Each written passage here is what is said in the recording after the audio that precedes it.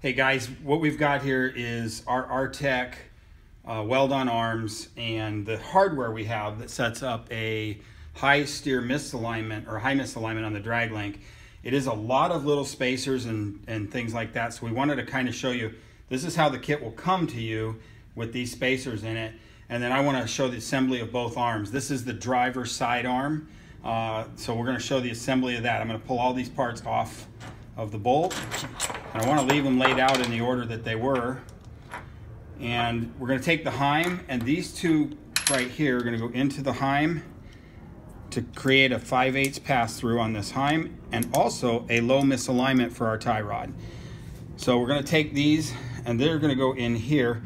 These spacers are required because Artec uses a 3/4 inch pass-through. We're going to go to 5/8 on our heims, so we're going to use these to reduce those pass-throughs. You got one on top, one on bottom, like such. Those slide into there. They also create a washer for our bolt at that point. So, and then we're going to need one here to reduce our hole here in the center plate that you've left floating while you're welding together. So we're going to take our spacer and apply our spacer and put our bolt in just temporarily to get us set up. Then the spacing is just slightly larger than these, so we're going to use a washer to offset that, and we're going to put our heim down in, and it'll be a little tight because you're welding and that kind of thing, so you're going to have to kind of push it down in there, or push the part into the hole to get it down in there.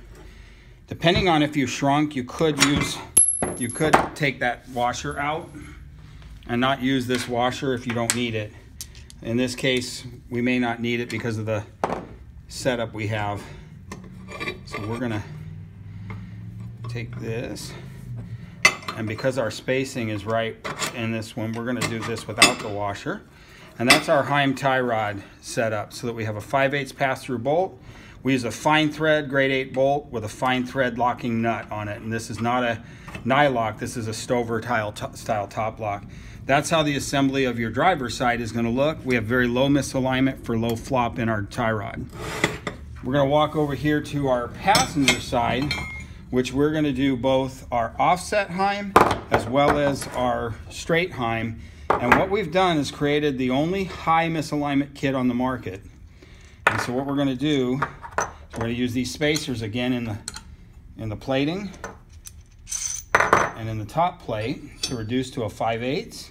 We're going to apply our misalignments to our offset chromoly heim, and then we're going to slide that into its spacing.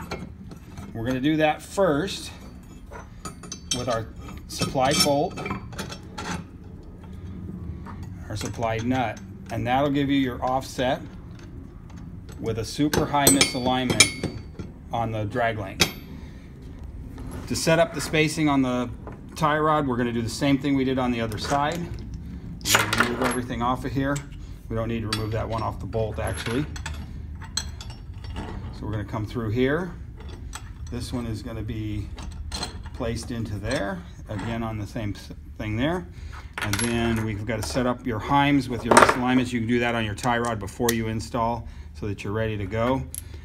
This side was a little different in spacing, so we're going to put our spacer in the bottom, which is our washer, and we're going to run this down in here with our grade 8 washer. Slide that together, and that's going to set up our complete passenger side arm. Again, fine threads. This needs to sit down in there and seat. We'll get that seated as we tighten it in, it'll seat down in there. You could have pre-seated that, but that's how all these spacers go in there.